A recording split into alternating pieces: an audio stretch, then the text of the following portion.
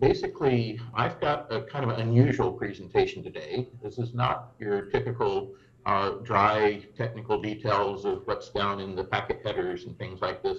This is the big picture. Something really interesting is going on here.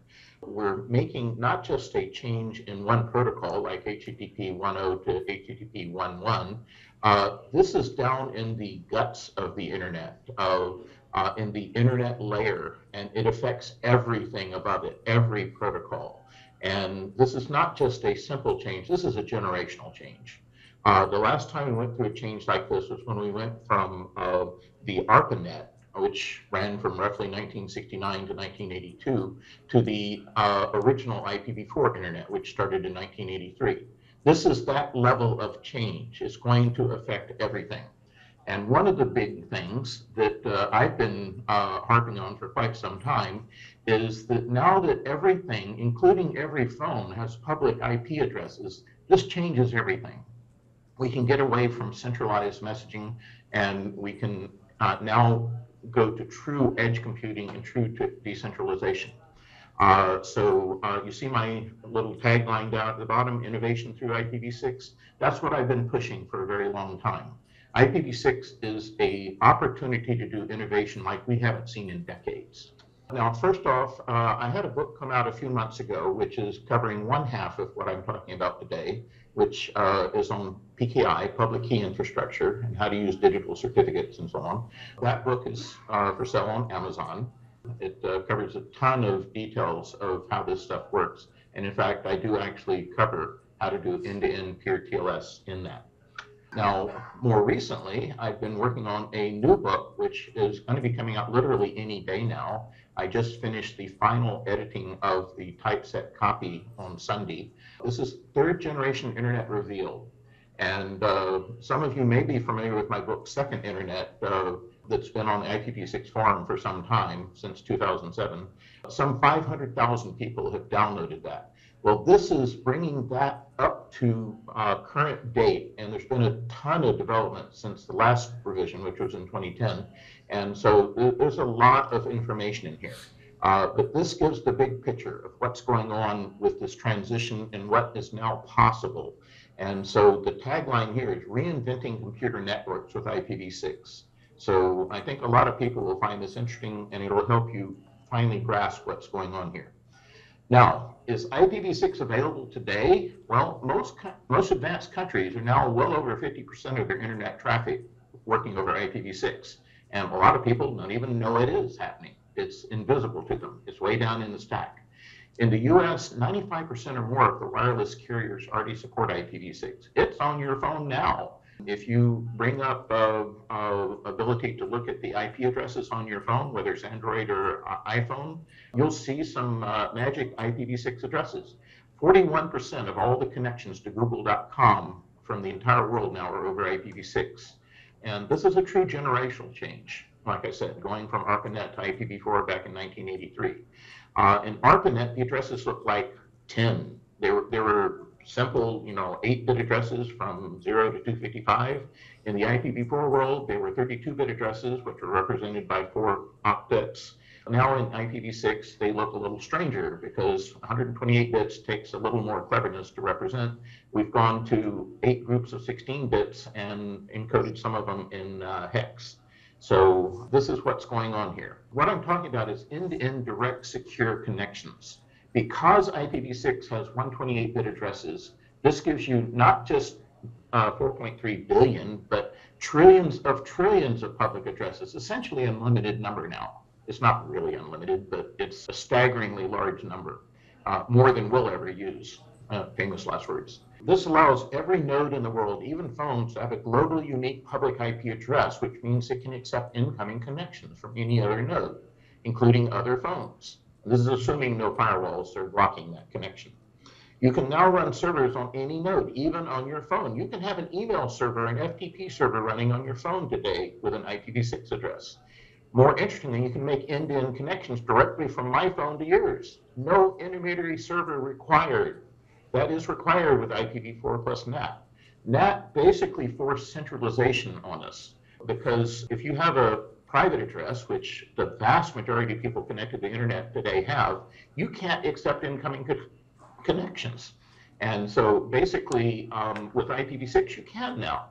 And so this changes everything. We've now got a flat address space, monolithic address space, and everybody's can be a public address now and receive incoming connections. So I've come up with something called PeerTLS, which is a variant of the TLS or SSL that many of you know. This allows you to establish secure connections directly between any two nodes on the internet. For instance, directly from my phone to yours. Okay, so what is PeerTLS? Traditional client-server TLS. One node is the server, which has a server certificate that identifies some node. Optionally, the client may also use a client certificate that identifies a person. More commonly, the client will identify itself with a username and password, which is ancient technology. You shouldn't be using that anymore. But my node cannot directly connect to your node. We must both connect to some intermediary server, like an email server or a chat server or something like that. IPv4 plus NAT forced this on us because most people can't accept incoming connections. In PeerTLS, both nodes use a client certificate that identifies some person or device. All nodes have both a client and a server role. My node connects directly to yours. This gives you true end-to-end encryption and mutual strong authentication with digital certificates. There's no need for any intermediary server. Who needs an email server? Who needs a chat server? Just talk directly to my phone. Most hacking and snooping takes place on the intermediary nodes, so they're bad news. They break TLS. Any existing protocol that you can make work with TLS, like SMTP, FTP, etc., can be made to work with PeerTLS. I've actually made many of them work. This is possible only if all the nodes have public IP addresses, which is true with IPv6 for the first time in a very long time.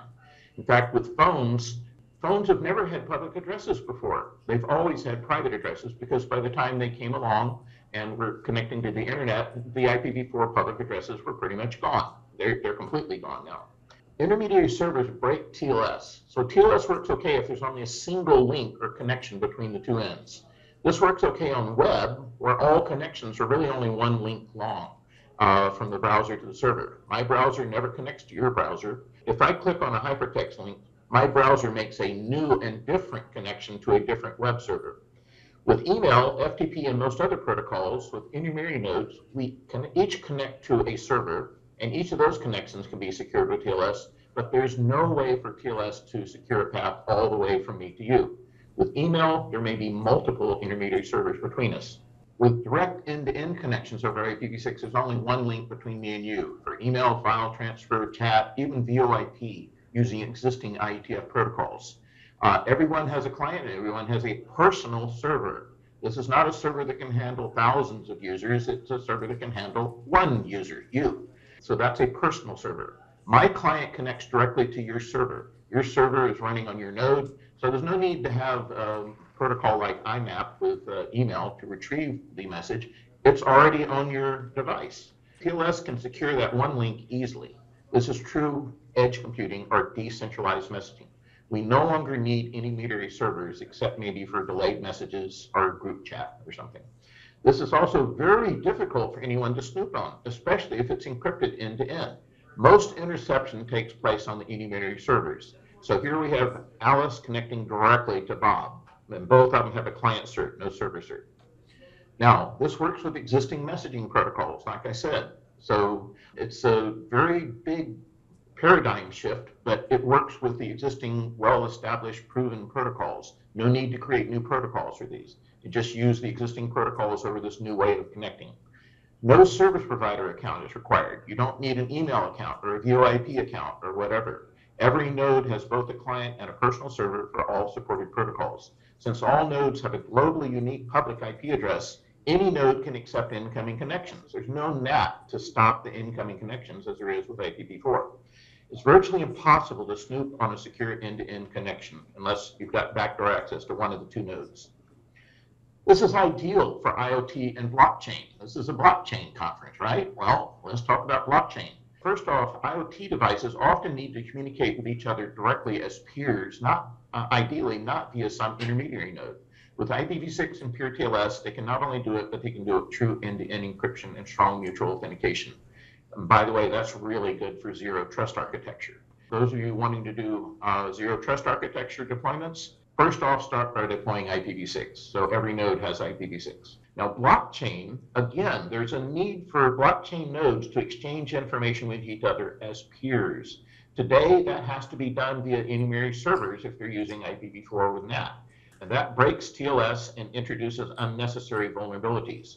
With PeerTLS, they can communicate directly with each other as peers in a highly secure manner. Of course, every one of these nodes is going to need IPv6. So again, if you're doing blockchain, you really should be using IPv6. You know, IPv4 is ancient history. Stop being tied down by its limitations.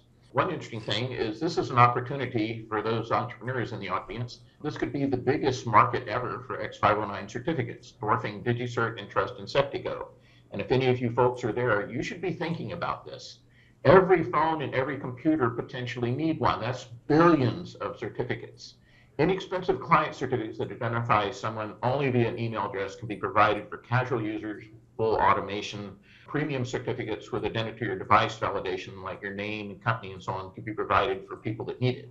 This would require people to submit documents to prove their identity and so on before they're issued those certificates. We can actually do belt and suspenders here. While you do pretty good end-to-end encryption during the connection and mutual strong authentication, so both parties know for certain who they're chatting with or exchanging email with or whatever.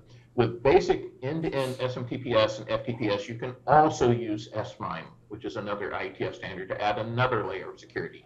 And that survives the connection. The messages are still secure on your node after you receive them until you actually open them and read them. This works with both email and file transfer. And yes, you can do FTP with S-MIME. I've done it.